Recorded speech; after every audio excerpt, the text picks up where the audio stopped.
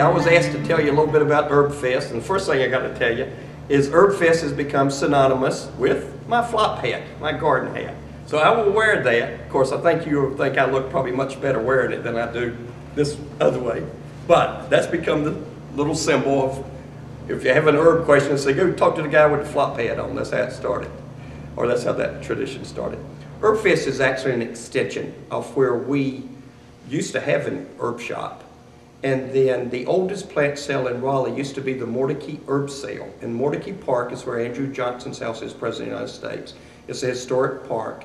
What they would do each year is they would have one big sale at which they would take their volunteers and take little Dixie cups and fill them full of soil, and they would plant little herbs in them and take a popsicle stick and write on the name of the herb on it. And they basically sold these, I think, for $1 each.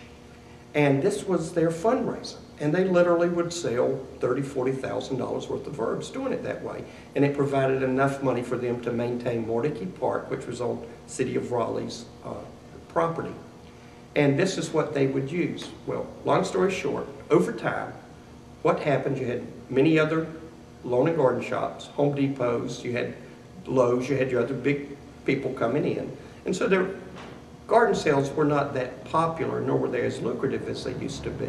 So one of the things that Mordecai did is they asked us at our herb shop, would you provide the plants and come over here and put them out and sell them for us and so on and so forth. And that is what we did. And we actually did the last sale there ever was at Mordecai. But what happens, the city of Raleigh had to pull away some of the land, which they had their greenhouse on. So it sort of spelled the doom of the Mordecai herb sale.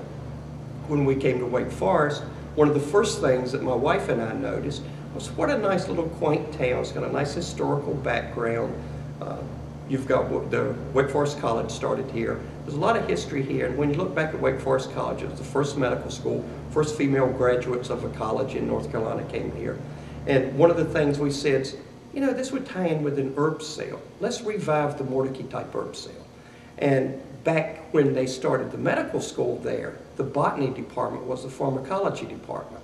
And so you actually used herbs and a lot more plants because those were your basis for what we now use many of our modern day pharmaceuticals for. That's how this got started. And then we moved on in and got it started with 1 day, and then we moved it to 3 days, and then now we've got it to 10 days, and we're trying to turn it into, or it already is, a lifestyle festival. It's not a plant sale, not an herb sale, it's a lifestyle festival. And that's the types of things we've noticed the customers come for, is they're looking for a different type of lifestyle. And that's very synonymous with Wake Forest, the town. There is a place where you can go, learn something new and always stop to say hello. Walk through the trees, enjoy the scene, watch us grow.